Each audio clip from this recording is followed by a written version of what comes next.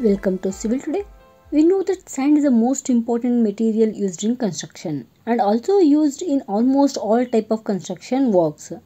Today let us see about a quicksand. Like river sand, sand, quicksand is not a type of sand. Quicksand cannot be used for any construction work. Quicksand is a flow condition that occurs in cohesionless soils. Cohesionless soils. Soil elements does not stick together, then it is termed as cohesionless soil. Best example is sand.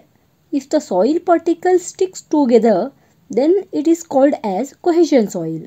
The best example is clay. Today we are talking about cohesionless soil condition, that is quicksand condition. How quicksand condition occurs?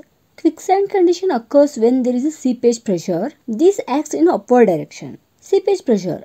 Seepage pressure is a pressure exerted by the water on a soil through which it percolates. If this seepage upward pressure becomes equal to submerged weight of soil, then effective pressure reduces to zero. Effective pressure is also called intergranular pressure.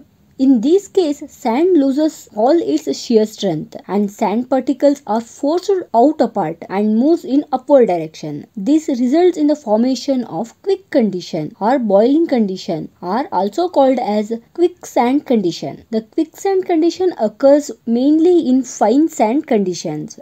This is how quicksand condition occurs. Next, quicksand condition at construction site.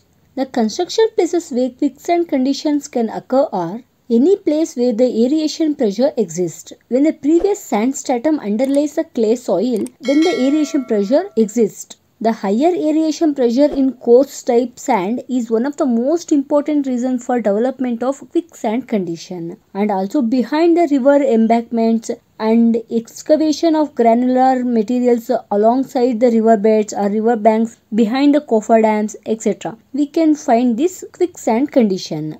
Next, how to avoid quicksand condition? Quicksand condition is prevented by lowering the water table at the site before the excavation or increase the length of the upward flow of water. These are the few things about a quicksand. Please like, share and subscribe to Civil Today. Thank you for watching. See you on the next video.